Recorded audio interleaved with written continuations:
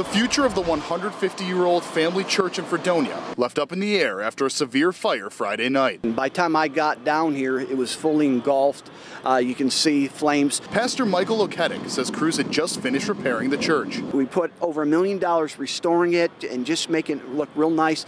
And we were going to invite the community pretty soon here to see everything that we've done to it. Now we're just going to have to postpone that. According to the fire chief, the fire began on the roof of the building, leaving the steeple in ruins. There's a lot of damage. Unfortunately, there's a lot of water in the building.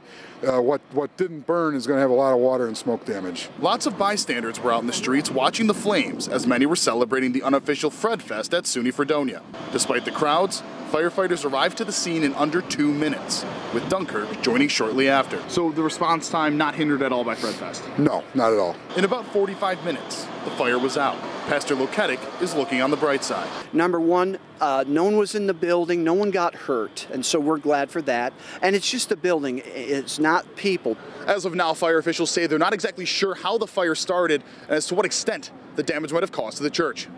In Fredonia, Jeff Slauson, 7 Eyewitness News.